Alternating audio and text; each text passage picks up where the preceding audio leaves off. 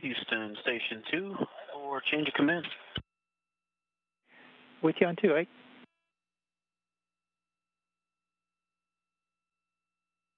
I know you can't see them all because of K-Tear, but they're all here.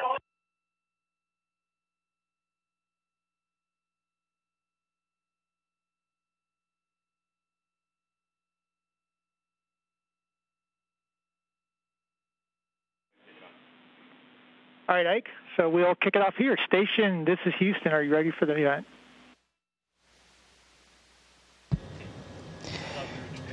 Houston, hello.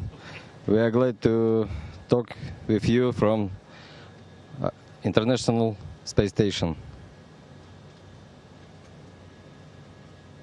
I think we can start. We can start for event. Affirmative. You're ready to start. So,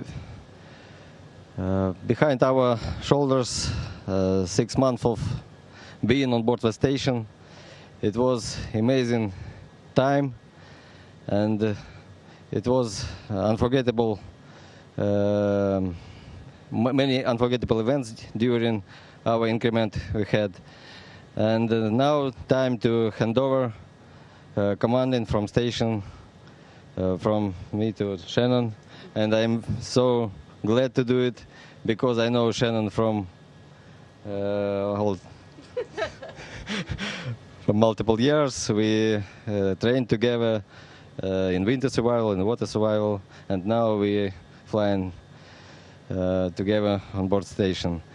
And I think our job here, it's very important for the scientists, for people who involved in our program, but most important, in my opinion, it's example how we can work together, how we can to have fun together, and if people could see how we can have fun here, they understood that in spite of it's a dangerous place, radiation, zero gravity, etc., but it's the most peaceful place around the world because we live here very friendly. And I wish Shannon to continue these traditions and crew get together, work together, and I wish you successful of your mission. Thank you very much, all ground team. All MCCs, Houston, Huntsville, Munich, Tsukuba, Moscow, and we appreciate your support during our mission, and thank you very much. And traditionally, we have handover key from the station, and I'm glad to hand over it to Shannon. Thank you, Sergey. It is truly an honor and a privilege to accept command of the International Space Station and the responsibility for this amazing orbiting laboratory that we have up here. And, as you say, to carry on the traditions of international cooperation in space. To the Soyuz MS-17 crew, Sergey, Kate, I just want to say, I know I'm speaking for everybody, thank you so much for such a wonderful time these past 5 months that we've had together. It's truly been the teamwork and the camaraderie that has made it very special. As we all know, Expedition 64 was incredibly busy. As you pointed out, we've done all kinds of research. I don't know how many EVAs between the two sides, multiple cargo vehicles.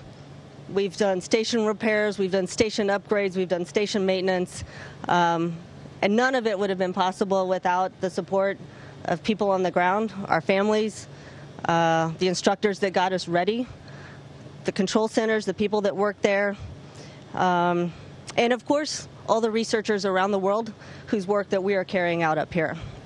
And in that vein, I'd actually like to give a special shout out to Kenny Todd, who's been the leader of the operational side many years in Houston, and we understand he's retiring at the end of the month. And so from everybody up here, we wish you fair winds and following seas, you are going to be missed, and your leadership is going to be missed. To the Soyuz MS-18 crew, Fyodor, where did he go? There you are. Mark, Oleg, I know our time together is going to be relatively short, but I know that our crew and Expedition 64 is going to carry out wonderful things. And so, Sergei, finally, I'd like to wish you and your crew a safe journey home. И, конечно, мы желаем вам мягкие посадки. Спасибо.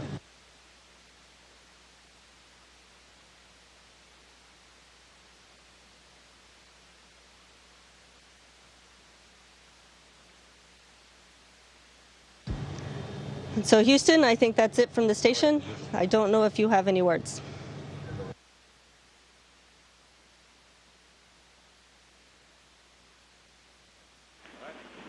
And Station Houston knows that from our standpoint, that concludes the event. Thanks for all the great words. And have a safe trip back home, Sergei, Kate, and Sergei. Station, Thank you. This is Houston ACR. Thank you. That concludes our event.